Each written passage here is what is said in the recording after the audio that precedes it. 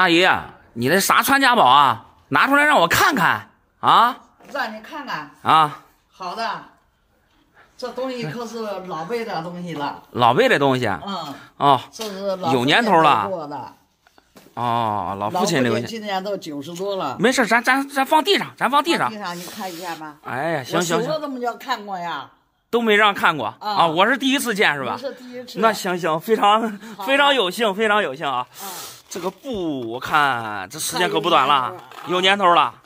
老父亲都90多了，快100岁了。哦，还有一个盒子装着呢。啊，来，您打开，您打开。好。哎呀，看盒子都可紧。哦，是的。哟，来，我拿出来看看啊。好的。哎呀，果然是百宝箱啊，里面啥都有。这是什么呢？来，我看这个。什么时候的银元呢？袁大头。哇，还是签字版的。大爷，这个银元如果说是对的话，这可不是普通的袁大头啊，这要对的话，这得几百万，这一个字都几百万啊！能值多少啊？能值多少？我先看看其他的吧。我先看看其他的。这个是老银饰，这是一个卡子，卡头上的。不过这坏了，这算是一。这还有一个，原来有一个。对。这老辈用的。哎呀，这两个天宝通宝，这俩是老的，这一眼开门。这个是小日本的天宝通宝，虽然是汉制，但是这是日本的东西。这东西一个能值个110块钱吧，110块钱。是值110块吗？对。我看看，哇，还有很多分币啊，这分币不行，这分币这种时间太短，可以继续留一留。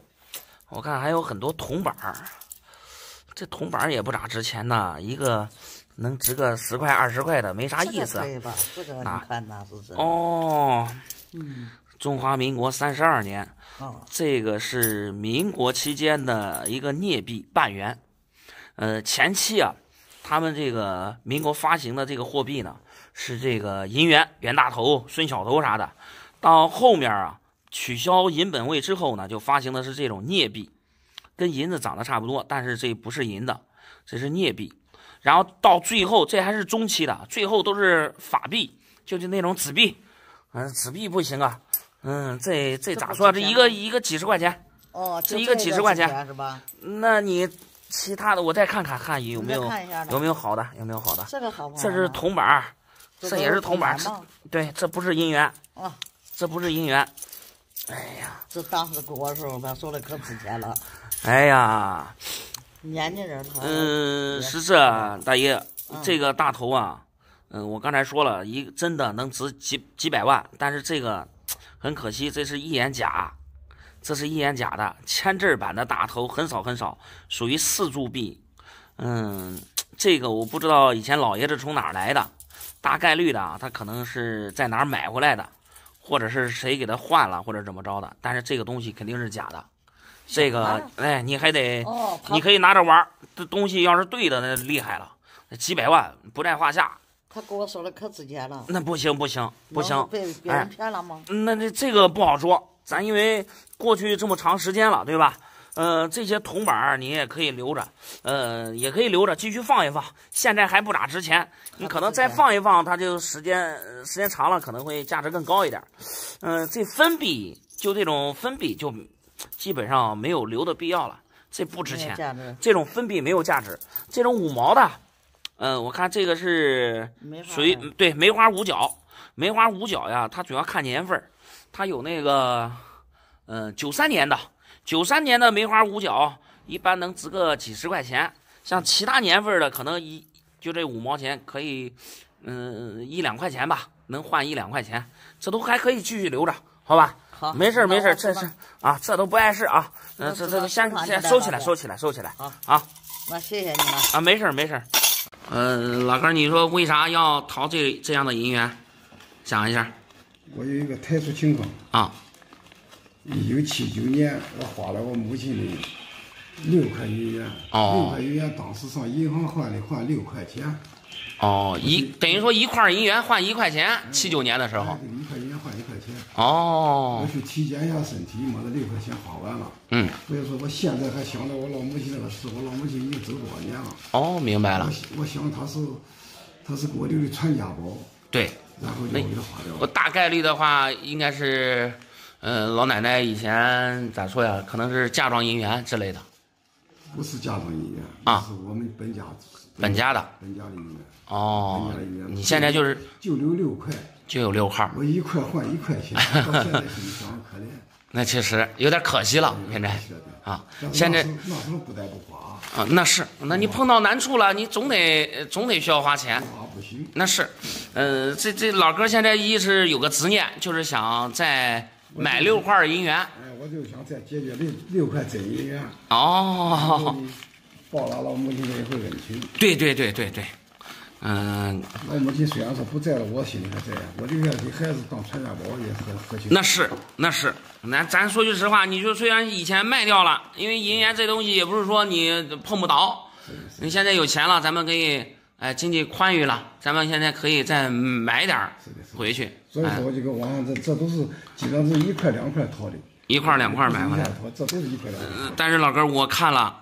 你这些也全部都是假的，并且我看着连银子都不是。这也不是银的。对，也不是银的。我看到这几块不是银的，我看一下。不是的就算了。这下五角星啊，这个是我戴帽的李元洪，也是假。几十万这东西。我一看那都是假。我的天呀，江苏就没有这样的。再加上我眼不好。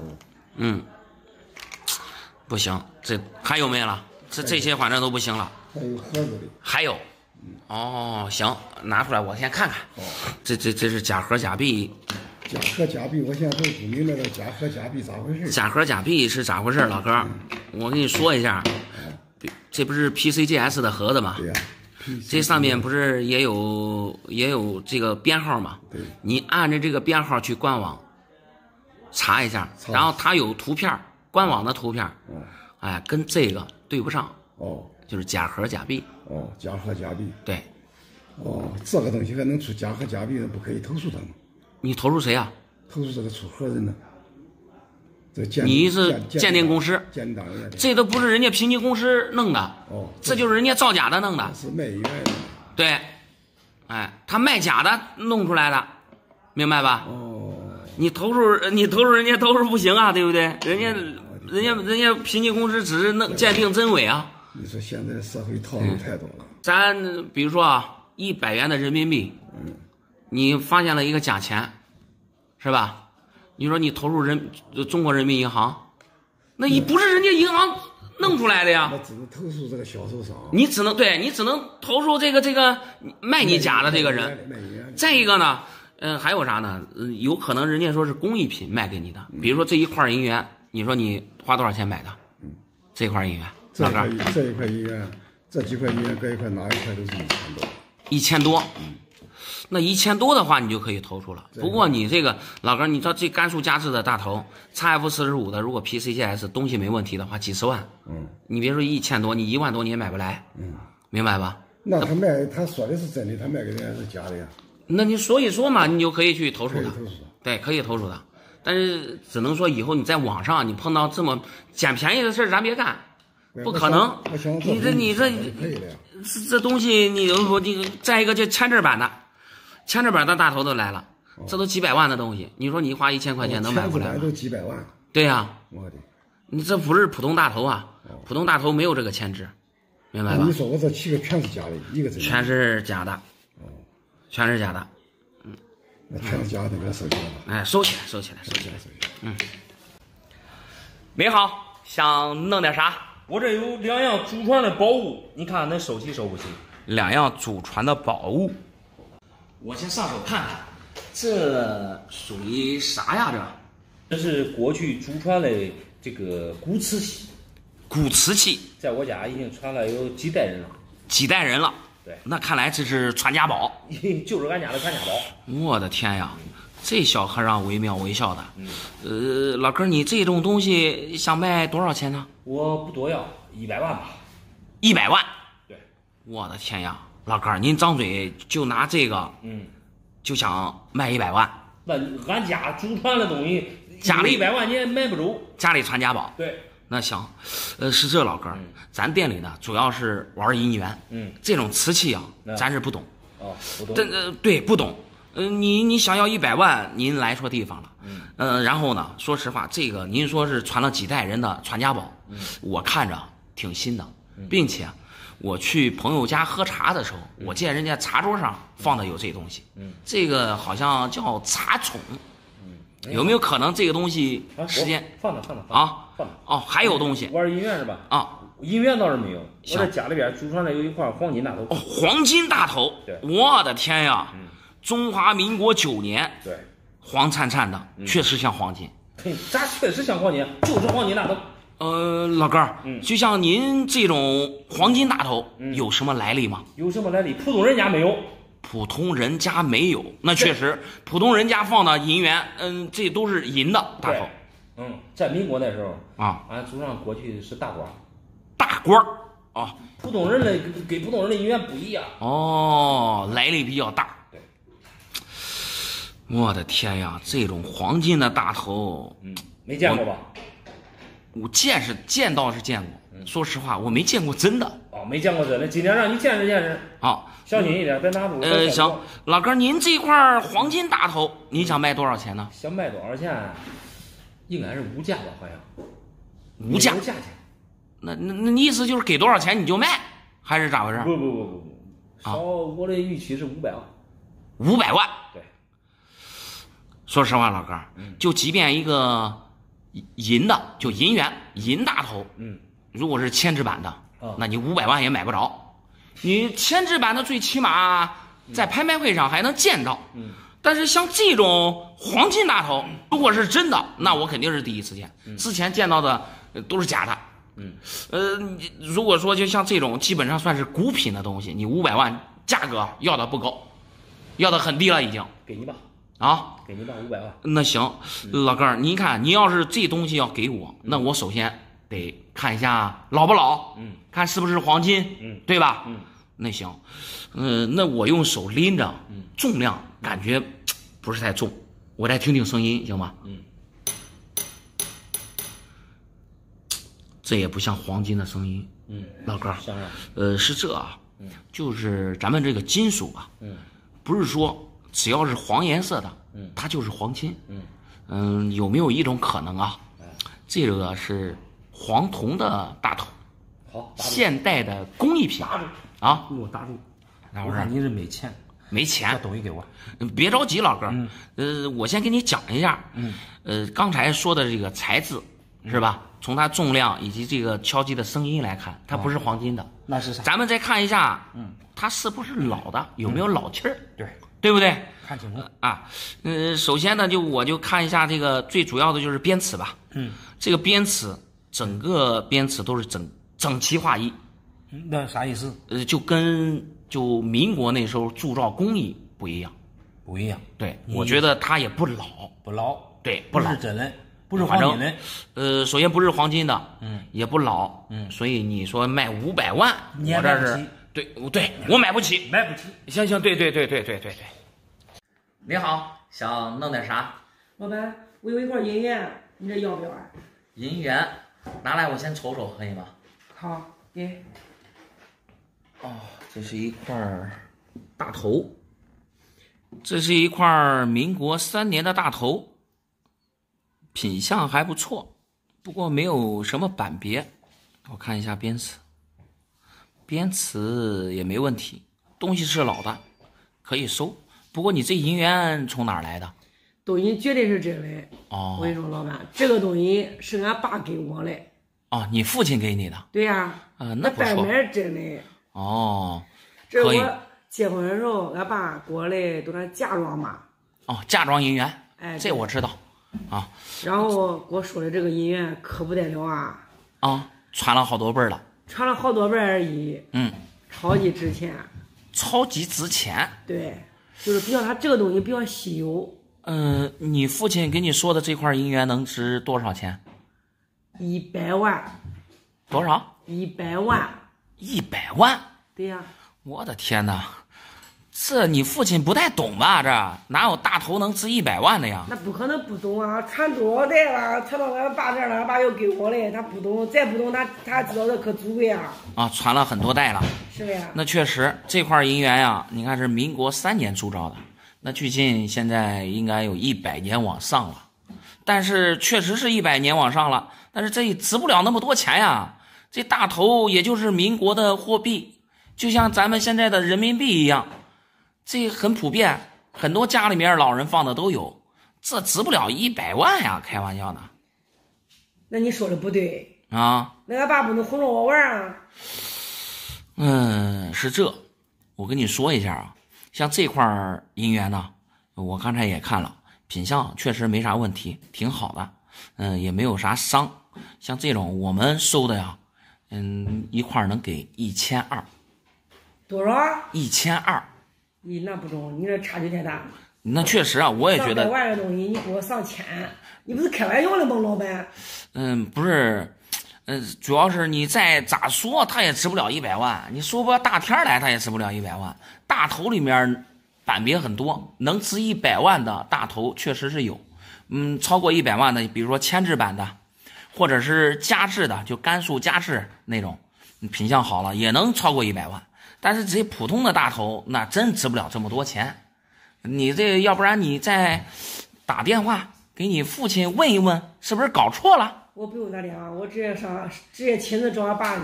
我问俺爸这咋回事？我估计啊，你会不会是听错了？还有我想问一下，你这个结婚啊，多长时间了？10多年了。10几年了？对呀。有个15、16年。啊，差不多。15、16年，那我觉得啊，你有可能是听错了。你像这个银元啊，在15、16年前，估计也就能值个100-200块。你是不是听着100-200万，对不对？相差了一个字儿啊？有没有这种可能呢？你这种可能有没有这种可能？我跟你说，我现在都找俺爸呢。哎，对，我得问清楚，问明白，对，是不是？对，你问清楚。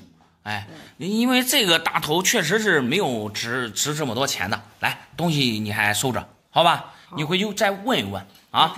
谢谢你了。没事。你好，想弄点啥？我想让你鉴定个东西。鉴定个东西？对，你给看看。这我不懂盒子呀。不是，在东西在里边呢。啊，我就说呢。我这玩银元的，你给我拿个大盒子。这银元。银元。银元。哦，3块银元。对。拿着这种银元过来让我看真假，然后鉴定估价，是吧？对。那一看，这说明啊，这个银元肯定不是你的。那确实不是我的，你猜的真准啊！因为这已经苹果级入过盒了，还是批盒的。那你过来又问值多少钱，看真假的，那你说明你对银元不懂。对，这是咱朋友的啊。他是咋回事吧？他是想借我的钱，说难听一点。俺俩关系不赖。要借你钱。借了不少。多少？20万。20万。对。然后借20万呢，因为俺俩的关系在这搁着了。我就是意思，你咋说呢？说难听一点，拿点东西抵押。我没说这话啊。俺媳妇儿不愿意。你媳妇儿说得拿点东西抵押，等于说就你朋友把这3块银元放你这儿。对，算抵押了。对，然后俺媳妇这边的又想叫我害怕不放心，所以说叫你这专业人士来估价。我明白了，明白了，意思就你们不懂这个银元的价值，想看一下。对，我主要也是出于一种安全放心嘛。刚才这个是戊戌老龙，那确实不少值钱。这个是24年机器局的，北洋机器局的，这品相也不少值钱。我看另外好像是一个大头啊。哇 ，AU50的曲笔民，这都是好东西。我这多钱？你光说好东西。普通的大头，一般1000多块钱一块。这不是就是普通的吗？这不是普通的。这个是曲笔民，大头里面有一个版叫甘肃版，甘肃版里面的最大的名誉品就是曲笔民，它的数量非常少。并且是 PCGS 的评分，给了 AU50。这说明它的状态品相非常好。像这个值个起码5、6万没问题，就这一个最低哎也得值这么多。就这一个大的5、6万，你没开玩笑吧？没开玩笑，没开玩笑。再说一下这个，这个是戊戌老龙，戊戌老龙，PC 给了一个92AU 的底板，也非常漂亮。像这种状态的话，没个7、8万估计买不到，就这一块。这银元在我印象中，那小时候不是换糖吃的东西吗？那你说的是普通的。我这样跟你说，你看你小时候拿家里银元换糖，对，我估计啊，你就从你家里100块里面也找不出来这3块其中一个。这样的很少。对，很少。就是物以稀为贵。对。然后再说一下这个机器局，24年的机器局，非常漂亮啊。你就是白壁，没有彩，就这种状态，也得个4、5万。然后但是像这种又带彩，还是皮盒的，也是 AU 的底板，92说明清洗过。就像这种状态，起码也得7、8万。就这一个7、8万嘛，银元。那等于说这3块银元啊，放在一起，轻轻松松过20万。那你朋友不错，给你的抵押品绝对是超过了。主要俺媳妇不愿意，说实话。你现在就是咱有啥说啥。你比如说，你朋友把你那20万拿走了，最后不还你钱，你放着这3块银元，你放几年啊，说不定比现在价格还高。现在轻松过20万。那不会，他到时候真要钱给我了，东西还是他的东西。那对。俺俩的这个关系，说白了，你要没俺媳妇在这插一杠子，他都不给我抵押，我也会借。那是。关键是俺媳妇这女人家，你看。这都没事。这东西一点问题也没有。东西是好东西，来收起来。怪不得用盒子装上。来。好，中。我这回去了之后也有所交代了，东西我给他放好。好。你好，想弄点啥？我想让您看一下这2块银元，老板。看这2块银元。行，我先上手瞅瞅。一个元大头的8年，还有一个22年传阳，不错。你这是准备要出手，还是只是看真假？我想看看管卖多少钱，我想卖了。准备出手。行。你这银元从哪儿来的？家里传下来的吗？不是的，这是俺朋友欠我的钱，然后他抵给我的。你朋友欠你的钱？对。算是拿银元顶账。这来的。欠了多少钱？欠3000块钱，他说的这值好几千嘞。欠3000块钱，说这值好几千。那确实。如果说这东西对的话，这一个8年你还是带钻光的，这一个8年我估计值个7、8千都没问题。真的假的呀？真的。那不是赚了吗？那你这个，然后这个22年传阳，那你就这品相值个4、5千块钱，也问题不大。那你说我还得请他吃饭呢。你先别着急，我估计你还得去找他。这东西看着不太对。我看着真银假币。首先这个22年啊，壁面做的已经非常好了，这个说明这个做假啊，已经不是前几年做的了，应该最近这几年做的，最近这2年做的。这做的这个已经相对来说非常好了，但是唯一不对的地方就是边齿。22年的传阳一般都是橄榄齿，你看这个它是直齿，并且边齿没有任何变化，这就说明这个22年传的假了。虽然有钻光，品相非常好，但是这个东西是不对的。另外咱们再看一下这个8年，8年因为很多8年啊都是弱打，这个8年呢也是弱打，咱看不出来到底是真是假，但是从它这个包浆上能看出来。因为这个包浆好像之前抠掉过，我试一下能不能抠掉，好吧？好。看这个包浆一抠就掉了。如果说是这个8年是老包浆的话，就这种深坑绿锈的这种包浆，即便能抠掉，它这个壁面上也会有这个腐蚀的痕迹，但是这个抠掉之后还是有钻光，那就说明啊，这个包浆虽然看起来是深坑绿锈，但是它这个锈时间不长。咱们再看一下边齿，整个边齿这个做的也是非常到位了，但是还是有一点点的弱，有一点弱，整体看下来还是不行。这就说明这2块银元都是真银假币，就是不值钱了意思。真银假币的话，像这种估计200-300块钱一块吧。那你不是意思不都是我亏了吗？那你找他去嘞。那你肯定得去找他。哎，这说明你这朋友咋说呀？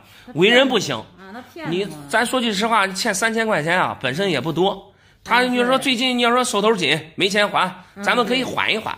你不能说你拿这假银元来骗人呀，对不对？他给我的时候，他来是他家出传的。那你幸亏你来到我店里看一看，有的是直接放家里当传家宝了。那你这啥时候才能知道这是假的呀？对不对？这性质都不一样，拿假东西来骗人，说明这个为人他这个人品不行。对，你得小心点。好，你还得拿着这个东西回去找他。好吧。来，谢谢了。没事啊。好，再见。好，再见啊。你好，想弄点啥？你好啊，老板啊，这是10月端午给我发的啊。你给我看我这个黄金大头，你管给多少钱？你要给的价格高了啊，我都不卖给外地人了，有钱还得叫咱本地人赚。黄金大头，对，谁跟你说的这是黄金大头啊？呀，这黄的不是黄金是啥？难道是白银？哦，在你的认知当中，黄的就是黄金。这我可知道啊，大头发型的有白银的，有黄金的，白银不是这个颜色，肯定是黄金。哦，那你这块黄金大头啊，从哪儿来的呀？这个是我小聪明得到的。小聪明得到的，哎，咋回事吧？啊，还有一个发小加同学，玩几十年了。哦，关系非常好。对，非常好。他爷爷啊，就喜欢玩这个。啊，反正我知道这东西很值钱啊，我一直想着去寻摸他一个都这银元。哦，你是从你同学的爷爷手里买来的？不，啊，我哪有钱买我年轻人？啊，他送给你了？不，这是我顺过来了。顺过来的？我抽好几次了。咋顺啊？我偷过来的。你看说话都难听啊！顺过来了。顺过来的。我的天哪！我特意挑了一个黄的是黄金的。哦，你说他这个你同学爷爷家里收藏的银元非常多，非常多，然后里面有一个黄金的。给博物馆上啊，那真多哦，很多，多了很。然后你这偷偷给拿走一块啊，对啊，那你这东西说实话，你这今天拿过来是想让我给你看真假，还是给你估价啥的？这都不用，我看过真假了啊！而且刚才我都说了，人家也给我报过价了啊！人家给你报过价了。我请网上的专家，我给你聊个底儿啊！网上专家给我报的是300万底价。300万？对，就这玩意儿值300万？尽量少见。黄金大头300万。对，我现在咋着？我这人比较懒，我也不想跑出去了，太麻烦啊！你如果说不低于300万，我都给你。还是那句话，我这人比较厚道。哦，咱交这个钱啊，咱本地人挣了，不叫人家外地人挣。哦，你的意思今天想卖给我？对，最低我得给你拿个300万。对，哎呀，老弟，有啥说啥的。咱先不讲他这个黄金大头的真假。咱先说一下，你说你去你同学家，关系特别好。对。他爷爷收藏的银元，如果是真的。你说你偷偷给他拿走了，这叫啥？这叫盗窃。对，你这你都不懂了啊！他爷小时候教过我，是我的老师啊，还是你的老师？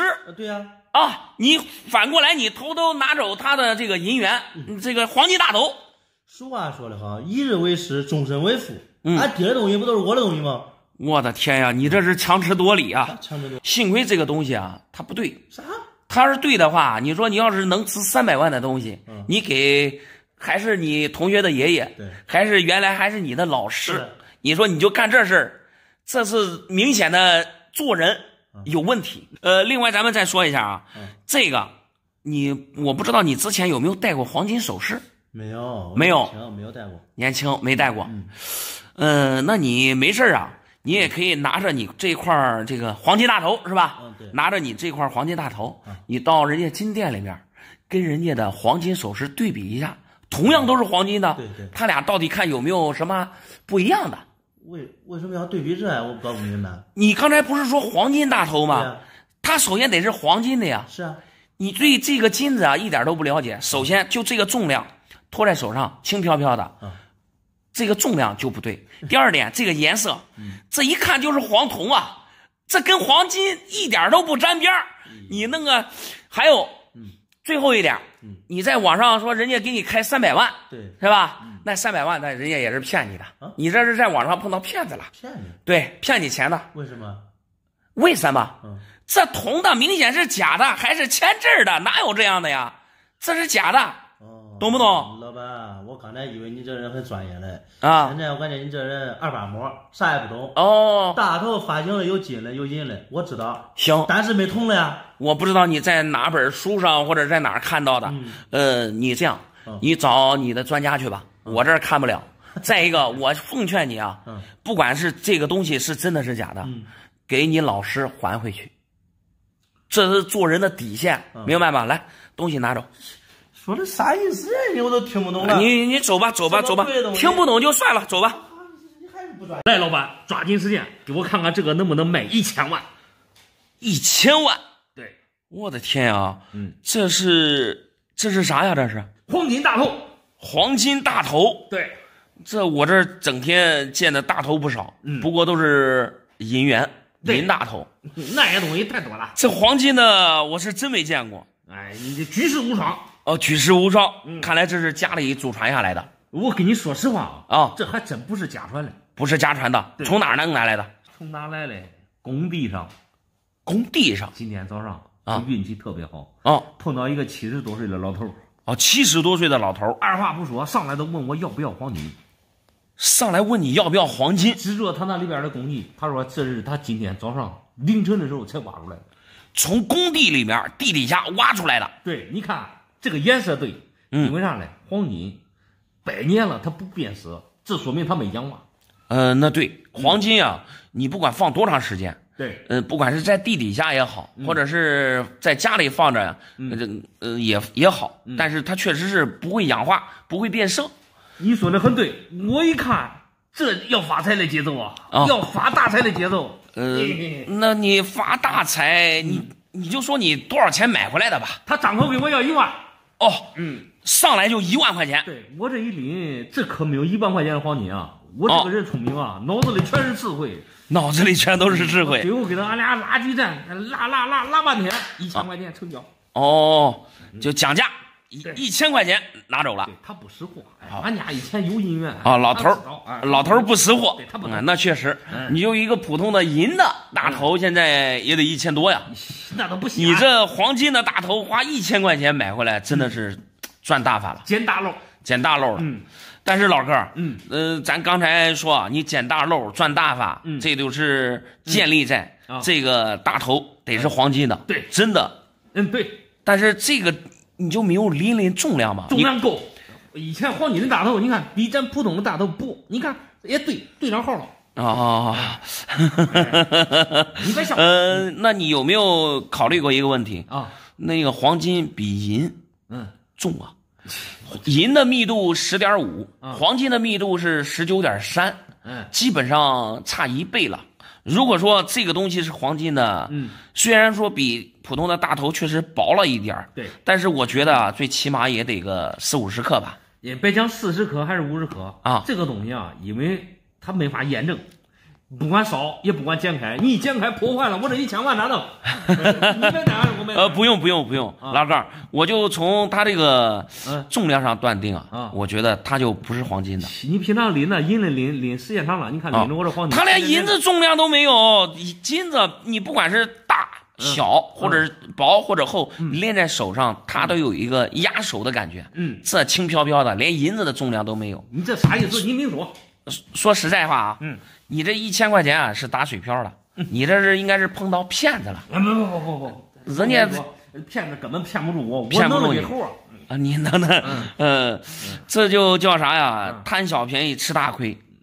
这要是黄金的大头，那确实几百万上千万，不在话下。对，但是可惜这不是黄金的，我个人觉得呀，这应该是黄铜。不，颜色虽然那么黄，但是跟黄金还是差点意思。你这凭啥说我这东西是假的嘞？我看你这个人都是假啊！你没看好我这东西，这真材实料啊！你说是假的，你啥意思？不是，老哥，你先别激动。我就说啊，这个黄金，重量它就不对，所以这个我觉得还是黄铜。哪不对？你找机器验了吗？我没有验啊。你没验，你搁这凭空口无凭，知道不知道？这叫胡编。我这是凭经验，个人经验。你的经验，我跟你说太浅了。哎呀，那你没事，你找高手给你看看。我肯定找高手去。啊，那行。你这个人我跟你说，说话太不靠谱了。啊，你还积累。哎呀，你好，想弄点啥？我想卖你3块银元。卖3块银元。对。行，我先上手瞅瞅。好，东西买的都是真的。都是甘肃版的大头啊。这银元品相都还说得过去，都是甘肃版的大头。不过唯一遗憾的呀，都是没给分儿。你看这个是92，这个也是92，这个是97。老板，你别给我搁这胡来，我跟你说吧。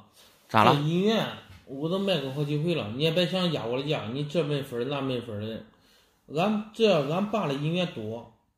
这都是俺爸也是老收藏家所以说你不能给我压我的价钱。你说这没分那没分你得给我经常卖这个银元。对，我都卖7、8回了，所以说这价格我比你清楚。那你这之前卖的像比如说大头啥的，卖了多少钱一块？这大头都是1000，龙阳都是2500。这大头啊，你也得给我1000一个，你别说这没分那没分，你要压我的价钱，我跟你说实话。1000块钱一个。对呀，这就是大头就是1000，我卖7、8回都是这个价。你这东西肯定不是你的，你连价格都不知道。我咋不知道？都是1000块钱，这俺爸嘞。哎呀，你知道这是啥版别的大头吗？这3个啊都是甘肃版的。就是大头嘛。大头里面版别很多，甘肃版的是其中一种。你像普通的甘肃版，像这个，我刚才看了一下，就是普通的甘肃版，还是个老包浆。像这种普通的甘肃版呀，一般它在2000左右。这垃圾还要2000吗？别人给我1000，有的给我900，我都卖了。哎呀，这上面脏的慌。你这是啥都不懂啊。这还是普通的，但是这俩就不一样了。这俩是甘肃版里面的大名玉品。像这个就是甘肃版里面的落叶版。正面看着跟普通的甘肃版一模一样，你看不出来，但是它的背面啊就有不一样的地方。比如说在这儿，你看它这个大概在4点钟方向，这里有单独的一根叶子，没有连在这个夹盒上，就在这儿呢。这个是落叶版。像这种品相的话，这个我能给你2万左右。2万左右？对。我还想跟你要1100的，你给我2万。所以我就说你不懂，你之前我不知道，你要是卖的普通大头，你卖个1200、800的那都不要紧。你说你要是带版别的大头，你卖了，你这多可惜啊！谁知道，反正都是大头，都按大头价卖。这个更厉害了，这个是。甘肃版里面最大的名玉品曲笔铭。曲笔铭呢，它这个铭字最左边这一竖啊，它是弯弯曲曲的。你看这个普通的这个铭字，它是这一竖直接就很利索的一竖下来了，很直。但是这个它就是弯弯曲曲的。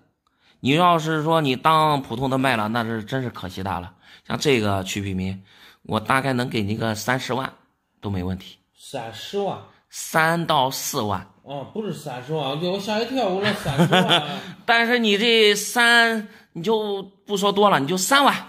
那跟你那个1000，你看相差了多少？这谁懂啊？这俺爸收藏的，他也不跟我说，都是。那你这算下来，你看你这多少了？这都5万多了。你要是按你刚才估的，才3000块钱。错这么多。俺爸他不跟我说。确定要出手吗？确定要出手。那我就给你算一算。哎，另外我想问一下，你刚才说是你父亲的是吧？对。你父亲送给你的？没有送给我。没送给你？俺父亲他不是都我了吗？我拿了他了。那你这没经过你父亲的允许就卖他的银元？我经过他。你这是遇到事儿了，要不然的话你不会卖银元啊。啥事儿？反正都是打牌没钱了。打牌没钱了？啊，对。就卖你父亲的银元？那他早晚都是我。你连价格都不知道，胡卖八卖的，还一大头1000，还龙洋2500，你这还搞得很懂的样子。那本来就是这个价钱。那你有没有想到，那龙洋贵的有好几万一个的，你2500卖了，你父亲知道了是啥？是啥表情？不知道，反正俺父亲目前为止他不知道。这东西我也就给你估价，你这东西我要不了。再一个，你缺钱了，我看你父亲，你说你卖了7、8次了是吧？那看来你父亲收藏的银元也挺多。对啊。说明啊，你这都是普通老百姓有时候都玩不起，说明你家庭条件也不错。你缺钱了，给你父亲要吧，别卖他的银元了。他不给我，他知道我打牌。不给你？说实话，叫谁也不给你。来，东西还是你的。便宜1万块钱给你中。不，便宜多少我也要不了。反正你给我估把价了，你不要我卖给其他人。那行，你找其他人吧。哎呀，这是啥人呢？老板，俺朋友拿2个龙洋换我个大头，你看看划算不划算？我先上手看看吧。 2个换1个，我感觉我占大便宜了。老板，你再给我好好看看。哦，赚大便宜了。这3块银元，这一块是大头 ，PCGS 给的是 VF30分，这还是一个大头中元。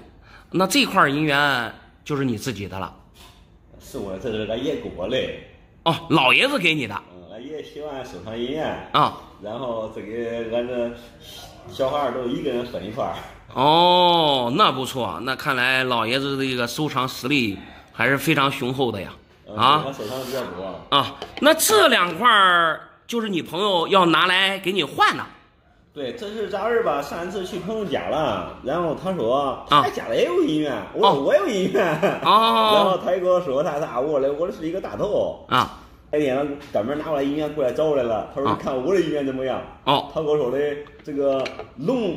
这个带龙的比这个带大头的贵，那确实，一般情况下呀，那大头银元确实是比较便宜的。带龙的呢，因为都是晚清的，它不管它的存世量也好，它的这个精美度也好，肯定是没有带龙的好，所以它的价值呢，大头银元就没有带龙的贵，那是。对呀，俺朋友他也喜欢收藏银元，他收藏那个龙比较多，他说他没有个大头他想用2个换我1块，他说关系都不错他意思叫我赚点便宜，让你捡个便宜我刚才找你过来问问。你听我讲啊，首先啊，这俩他这俩也是半圆，确实带龙，我看了，这都是日本的这个龙洋，你看这上面有吗？小日本。但是日本的龙洋啊，跟咱们国内的龙洋还不一样。咱们国内的龙洋一般半圆啊，除了云南半圆龙以外，价格都挺高，都比这个大头价格高。但是这日本的银元呢，玩的不多，没人喜欢这个，不值钱。首先啊，它的存世量大。第二点呢，咱中国人跟小日本都有仇啊，一般非常抵触这个日本银元。所以呢，这个玩这个日本银元的人啊也非常少，造成它的市场价非常低。像这种日本银元带龙的半圆，市场价也就200、300块钱1块，明白吗？200、300块钱1块，这2块了不起也就500、600块钱。然后呢，咱再反过来再说一下这块大头，这个大头可不是普通的大头，你可以看一下背面。每2枚当1元，中元，也就是5角的意思。2块这样的换1块1元的大头，大头银元啊，1元的很多，存世量也大，所以它比较便宜。咱们常见的3年、9年、10年普通版的这个3年大头啊，一般1块也就1000多块钱。但是中元就不一样了，你别看它是中元，只有5角，它这个收藏价值啊，不是按它的面值来的。中元数量少，并且这还是 PC VF30，虽然给的分数很低，但是它的价值不低啊。像这个，没个18000的你买不着。这个那贵吗？对呀、所以从综合上来说，你朋友既然玩银元，敢拿2块这个日本银元给你换，就说明他知道这个价值。从侧面的反映出你这朋友啊也不实在，他就看你不懂，想骗你呢。他还跟他瞅啊，他说你看我这2个龙，他说你看龙都没大头值钱，这是第一。第二，你知道啥吧？他跟我说你看他的这个银元比较干净，你看我这个太脏了，是吧？你看都没有他的干净，是吧？那不是，他有时候是包浆，他这看你不懂，他就骗你不懂的。他的比较新，他的你看2个换我1个感觉叫我赚个便宜。别换，还把这2块银元啊还给他拿回去，然后咱还要咱自己的。你想一下，500-600块钱的东西，想换咱1万多的东西，哪可能啊？对不对？再说了，这也是爷爷给你的，今天价值多大呀？对吧？大爷，你的那个宝贝在哪儿呢？拿出来，我先见见。你看看吧，这块银元，这10来年前买的，100的，10多年前买的啊，100的都是那时间买的都20-30块钱一块，几十块钱一块。我这个是那时间那时候就是宝贝贵，那家都1000块钱的。哦，10来年前了。等于说你10几年前花了1000块钱买回来的啊，这块银元可不简单呀。那不简单，那时间都贵，平常的都顶几十块钱。这个是原相7分脸，然后还是铅制版的，这算是4铢币了。这个说实话，现在的价值肯定不低。10几年前花1000块钱买的。是的，那时间家里有点钱，有点钱，你也都说买点老东西放着。那些都是，我说买几棵大树卖了1800块钱，买一个这最厚的银元那是。把家里的树卖了，全部卖完了，树完了，然后买了这块银元。买这块银元。那你现在想卖多少钱呀？那人家说放的谁钱也足贵，这我平常睡觉都睡不着，我这有点怀疑。最后我叫你鉴定专家鉴定看看，他说他可以给我去鉴宝。他说你先拿回来5000块钱，我给你铺路，走后门。你在哪儿？在那个网上啊，在网上找到专家。叫他给我铺路，给我鉴宝的准备。鉴宝给你卖掉。这有我给他钱，给他5000块钱，马上快1年了，我找到他还给我推辞，他说来再等等。你给他5000块钱？5000块钱。他说是帮忙给你卖出去，是不是？这上一次他跟我说要钱，又再要5000，乖，我这钱咋那些钱呢？我都没有钱。那是啊，没有钱咋弄啊？我这个等了，他给我要钱，我等不上去了。我说我听说你这个人不赖，你这个人品不赖。我叫你看弄便宜的给我卖了，他说我顶了200万的啥价似的，现在我对他这个专家怀疑了。我看你能给我个100多万也中啊？看你这挣钱到底是领多钱是？大爷，明白了。你先别着急，大爷，你这块银元啊，要是真的真品，东西没问题的话，你这200万还真不贵。但是我看着可不咋样啊，从编尺包括它的做工，我看着都不对。然后你说人家给你要5000块钱，然后一直没卖出去，现在过1年了，又给你要5000块钱。啥吧？他说我叫我去鉴宝，给我顶100-200万。他说鉴宝拿5000块钱，叫我给人铺路问人，找人。这1年了，这快1年了，他还不给我信啊。这结果我咋给他打听，他又要5000，我现在又要5000，我没钱呢，没钱了。不是大爷，你听我说，我跟你说，你幸亏手上没这5000块钱了，你要是再有5000块钱，是不是都给他？都给他。我跟你说，你给他还上当受骗。听我的，大爷，这个东西你也别卖了，我看着不对。你就是即便像这种银元的大针4铢币还是铅制版的，你就往外卖，你首先得评级入盒。明白吧？评级入盒，并且还得是大家公认的那种。你这裸币，你卖给谁啊？谁也不会要。然后他给你要5000块钱，我估计啊，你是遇到骗子了。下面他再给你要钱，你也别给了。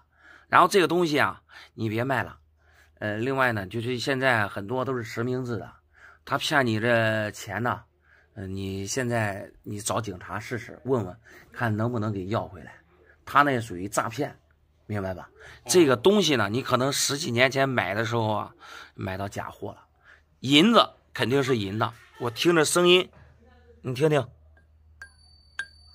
银子的声音听着是银子的，但是这个币它不是老的，不是老的，明白吗？哦，这算是真银假币。这是真银假币吗？对，真银假币。他叫我傻了。哎，你现在啊，还能挽回损失，那5000块钱你报警试试，行吧？好，中。来，这东西还是你的。好，来，留着。好，谢谢你小伙子啊。没事。您好，想弄点啥？哎，老板呀，你赶紧帮我看看这个东西管值多少钱？能值多少钱？对。我的天呀，黄色的大头还是9年的，你这东西从哪儿来的呀？哎，别提了，这是俺老公前一段他买的。你老公买的？对，我不是前一段不是用钱的吗？然后看人家去取人家的钱去了，银行卡里边一看，就是咱跟老公结婚那么多年，咱的钱全部没有了，当时都让我吓一跳。攒了多少钱？20万块钱，就是不吃不喝攒了20万块钱。这叶子我回来一问俺老公说他买了一块这东西。买了一块这个，对，然后跟我说嘞，现在20万买，等过几年都能涨价变成100万，能涨到100万。对，然后叫我好好的放住，然后还给我叫我拿着，让你拿着。对，我天天我都害怕呀。然后我这出门的时候，我都把它带到身上，我只害怕人家上人家给我偷走了家那个宝贝。哦，宝贝偷走了，那可麻烦了。对啊，这有1个多月了，我左想右想不对劲。俺老公说这是黄金的，我20万块钱，都按现在的黄金价，我最少得买差不多1斤的黄金啊，对不对？那是，现在400多一克，你要是20万的话，估计得买400多克了。对呀。这我看他没有那些，这看着那小王子应该也没有那么重啊。然后我就去金店里面，让人家去金店。对，金店人家咋说嘞？人家说他不懂这个。对，然后我都走到这拿过来，让你给我看看这东西到底能不能像老公说的那个样子呀？哦，那这个盒子能打开吗？可以，来我给你打。行。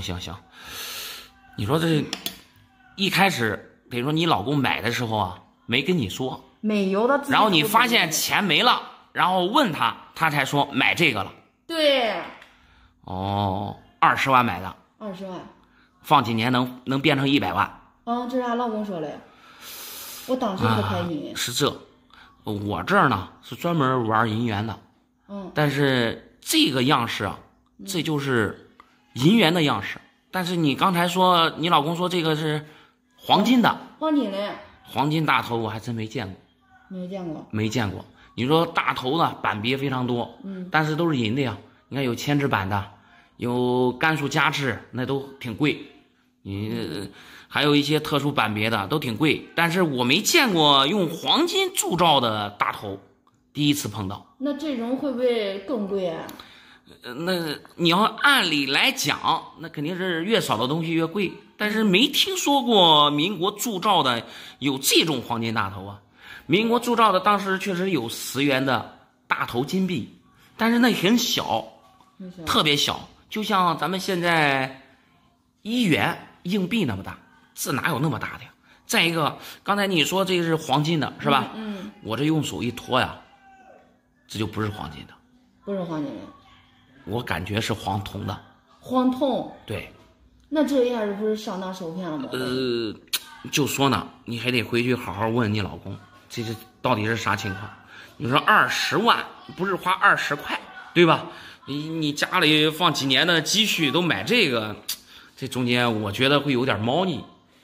那你说这，那我肯定得回去问问他，我得问他，看他是不是骗我这钱花其他地方去了。那是你得好好问问。但是反正这个因为这牵扯比较大，你不行的话，你再找别家给你看一看。我确实第一次见这种什么黄金大头。那中，我得赶紧回家问他去。那行，不是小数。那是。谢谢你了。没事。老哥几个带来。这个是假传嘞，还是买嘞？你看你那，我给你看看。啊。啊。行。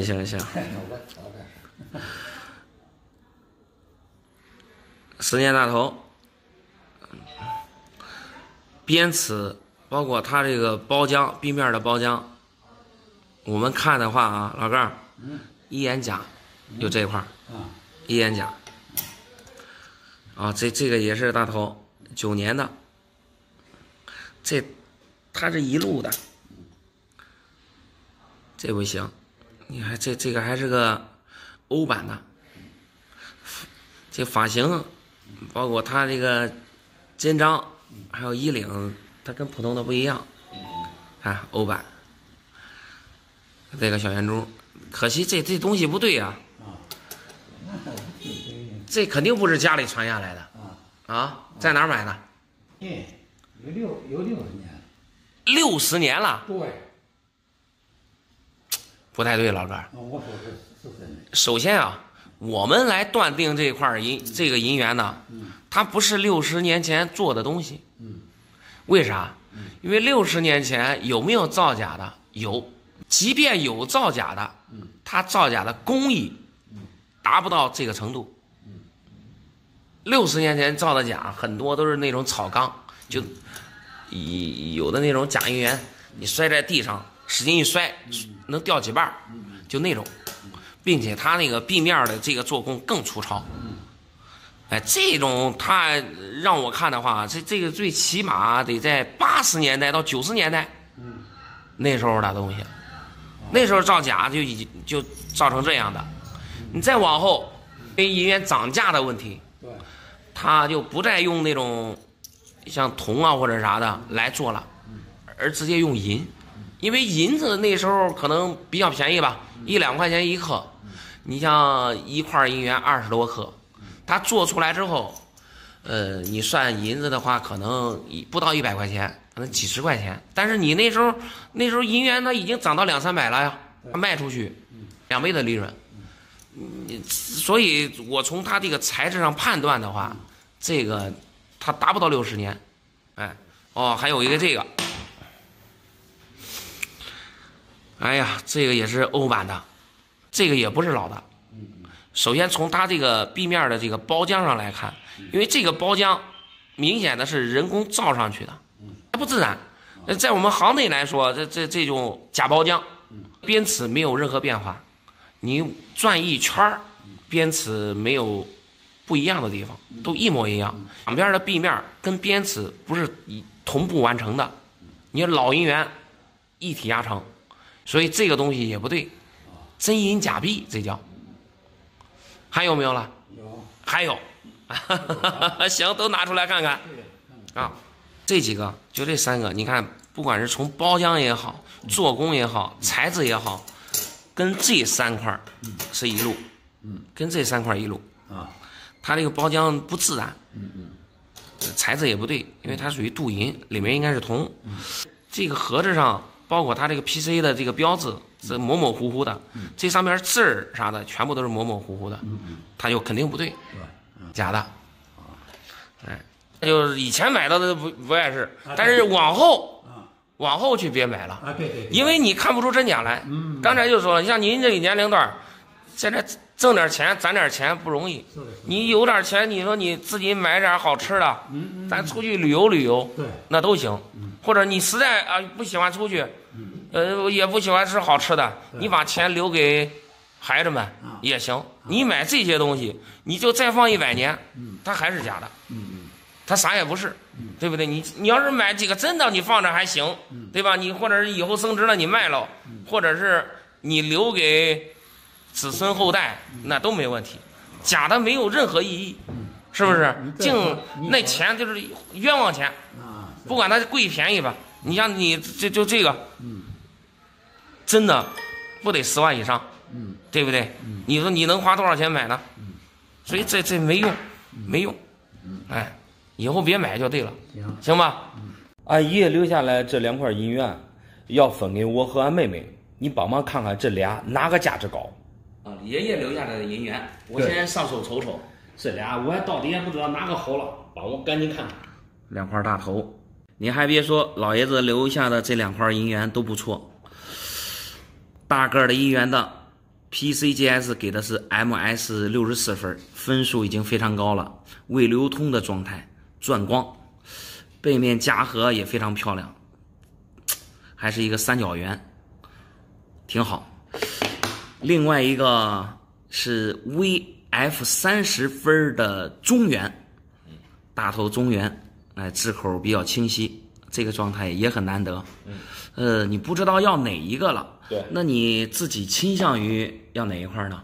哎呀，这银元不都是银子了吗？对，我看这个大个一点的，要比这个小个的重。那是，你要是按银子算的话，肯定它得比它贵。大的贵。按银子的重量来算的话，那肯定是大个的贵。对，因为这个是1元的，中原呢就代表是5角。对，其实它2个中原的重量，才有1个1元的重量那么重。我也是这样想的啊。它既然大，对吧？它肯定重，它都得值钱。哦，您认为就是大的值钱？对。那您既然今天到我店里了，那我得给你实话实说啊。大头银元呢，还称为银元之王。哦。不是因为价格的原因啊，只是因为它多。一般老百姓家里面放的老银元，基本都是以大头银元为主。哦，特别都是1元的啊，5角的就很少见，1元的3年、8年、9年、10年，对，很常见。所以它这个既然常见，那它的价值啊就不会有那么高。普通的大头银元一块也就1000多块钱哦。然后这个呢，因为已经是 PCGS 已经评级 MS62分，像这个呢，我估计应该在5000到6000之间，品相好。我要这个。哦，要这个？你觉得5000到6000已经非常不错了？你刚才不是说普通的才1000多吗？对呀。这家搞出来那1倍，我都要这个。就要这个了。那行，那我下面再讲讲这个。这个给俺妹。这个呢是大头中原。也算是当时在民国流通的银元的这个币种里面算是辅币。大头中原呢，从它的重量以及含银量上都没有这种1元的大。重量没有它重，含银量没它高。但是大头中原它的数量是非常少的。因为在民国的时候，2块中原换1块1元。但是它的含银量低，老百姓一般都不留它。都换成1元的留起来。就比如说你存钱，我存1个1元的大头，跟存2个中原的大头一样，但是中原的含银量低啊，所以一般都把这个都花出去。然后造成现在存世量，中原的存世量非常非常少。这个银元现在呢不是按它的银子的这个价值高低来论。你物以稀为贵，你古玩古董，东西越少价值越高。像这个中原虽然是 VF30分，但是它的市场价1万到2万之间。1万到2万？对。如果说它能达到这个大头 MS62这个分数，那就最起码10万以上。10万以上？对。那我要说了，不要大的。你刚才不是说要大的吗？哪个贵我要哪个。哪个贵要哪个？对，那才5000的跟1万多的比，肯定大了嫩比。你看你这样说，你这不是做哥哥的，你把这个就贵一点又怎么样呢？把这个给你妹妹多好呀，发扬一下大哥的风格嘛。这个咋说啊？反正我要贵的，你要贵的。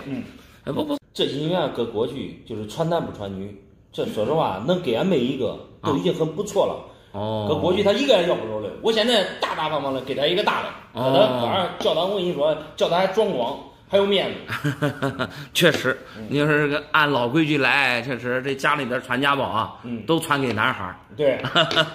那行，反正这因为是你要哪一个，那都是你兄妹之间的事儿。是的，啊，谢谢老板。啥时候不想收藏了，你也可以过来找我。好嘞，好吧，好，再见。你好，想弄点啥？老板，我这有一块价值300万的金币，你这可能给我直接折现。价值300万的金币，必须的。我的天呀，黄金大头吗？中华民国3年，我想问一下，你这东西从哪儿来的呀？我前男友送的。前男友送的？对，我跟他分开也有2、3年了。那他给你这个东西的时候，他咋说的？他说的可好了，他说因为他家就是上几辈传过来的。老一辈传下来的。对，他老一辈有当官的，传下来的这个金币，跟我在一块儿的时候，我什么都没让他给我买过。就是突然有一天吧，就是特别的惊喜，然后就说把这个金币送给我，价值几百万。价值几百万，当时就跟你说这是他们家的传家宝，传了好几辈了。是的。在民国的时候，他们家里出过大官。对。说我现在不是想自己买套别墅，缺点钱，我想着就把它给卖了。现在想买套别墅，缺点钱，把这个卖了变现。就得变现，我的天，我跟他都分开这么长时间了，我有时候翻开吧，看着都心烦。看见这个就想起前男友了。那这样，能把这盒子打开我看看吗？好吧。可以呀。来，您打开我瞅一下。这黄金大头，这是第一次见。我平常玩的银元啊都是圆大头。可以打开。行，来打开我看看，能拿出来吧？可以。当时他给你的时候就说价值300万。他跟我讲，当时有人给他出那个300万，他都没卖。人家给他出300万没卖，然后送给你了。是的。我的天呀！我看了一下啊，我虽然没玩过金币，没见过这种黄金大头，但是我经常玩银元啊，银的大头我常见。从它这个铸造的工艺，还有它这个编尺上来说，我看着，首先它不是老的，他跟你说是在家里传了几代了，是吧？对。那这个东西肯定不对，这个时间我估计不会太长，10年8年都是一大关，甚至有可能在网上买回来的工艺品都有可能。怎么可能是工艺品呢？再说一下它的材质，他不是跟你说这是黄金大头吗？对。黄金。刚才我自己掂量一下，都特别重。特别重。你平常有没有黄金的首饰啊？没有。没有。你要是有黄金首饰的话，你可以拿这块大头跟你的黄金首饰对比一下，明白吧？这不是黄金的颜色，虽然很黄，但是这是黄铜的颜色。你说这是铜嘞？对，这是铜的。那它能值多少钱？能值多少钱？那没有300万，你100万也管？我买别墅急需要钱。100万也值不了呀。那你说个实在价？我说实话，你别生气啊。就这种黄铜的大头啊，我估计在网上买啊，9块9能包邮。我被骗了，照你这一说。那我看着反正是你被骗了。你别气我了。不过也挺好，也挺好。你这为啥呢？你不是跟他已经分手了吗？说明这个人品不行啊，他骗你呢，对不对？我跟他分手，我来去找他，我跟他好在一起2年了。2年。就放在这一块扎东西，你说气人不气人？那挺让人生气的。那你去找他问问啥情况？我现在就找他。那行，对。